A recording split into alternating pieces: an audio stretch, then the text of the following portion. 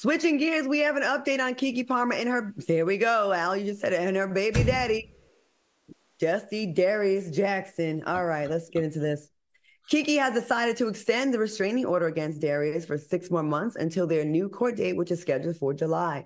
According to page 6, the couple is now engaged in mediation before a private judge. This is sad because, again, she just celebrated that and now she got to go to this. Are you hoping this couple will work it out and be back together, or should they stay far, far away from each other? Al, what do you think? You know, I'm not in that relationship, and only Keke and Darius knows this. This is concerning, though. I mean, that she's keeping the restraining order in order. I mean, especially after we saw all the new development, her emails to him, her texts to him.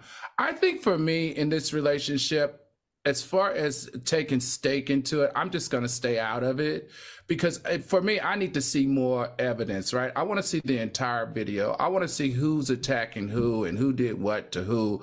And I just hate the fact that we have to mix these two stories together, even though I did just kind of say it, because she is on such a high. So I don't know. It just got me feeling some kind of way. And I would rather them to take this off their internet, take this off of social media, take this off of the public eye, and try to figure out what they're going to do, because they do have a beautiful young child that they still have to raise together. Blaine, what are your thoughts? As a parent, I'm thinking she's doing it for custody reasons, because I had custody battle with my baby mama or with my daughters.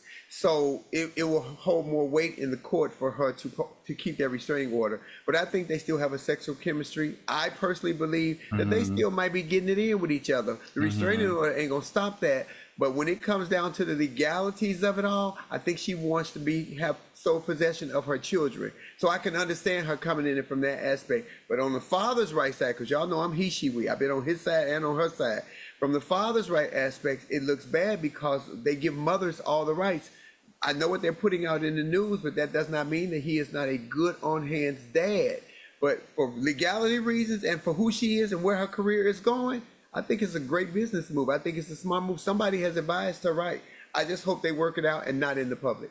You know what sucks in these kind of cases? I have a really good friend of mine that's going through this a really nasty battle, custody battle with her baby daddy. And a lot of times he can get on social media and be reckless and run his mouth. And it's just like, oh, he's just trying to be a good father to his child. And if he posts one Instagram picture, like pretending to do his kid's hair, it's Father of the Year, right? Right. And yes, there are men that are definitely being unlawful, horribly kept away from their kids. And there's bitter baby mamas, of course. But then the mother that I know of, any reaction she gives is deemed as she's an unstable, bitter woman. Yeah. And it's just like, I just feel like it's so complicated. And none of us are in their relationship. And I know I shaded him in the beginning, only because the track record with Keke has been unproblematic. We've all said she grew up before our eyes. We've never heard of Keke being in no mess like this until the pairing with this guy. And now it's just so horrible. I hope they can work it out and have at least a calm co-parenting relationship and get past this.